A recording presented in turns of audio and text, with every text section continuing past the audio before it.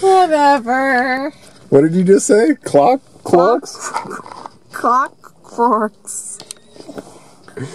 And I think earlier we decided that Andrea, when she was at the party, if she was going to be really cold, she was going to have to... crump. So you're going to have to crump.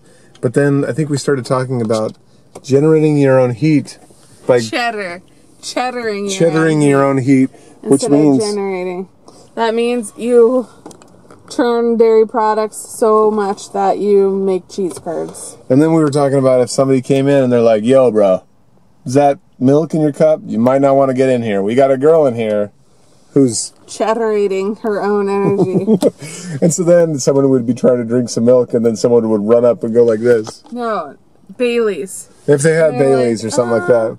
I'm not so sure if you really want to try coffee flavored cheese curds. Why? I mean, it's just got a little dairy in it. What's the problem with that?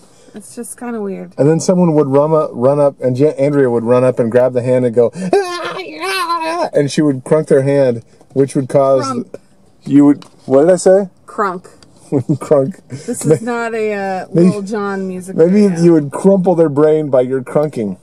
Crumping. No, crumping. Like tea and crumpets. Yeah. And or then tea and scrumpets if you're not really very classy, but you think that you are. But if she grabbed their hand and cheddared while crumping, she would basically create a solid cylinder. Cylinder? Yeah. Cylinder of cheddar cheese. Or Bailey flavored cheese.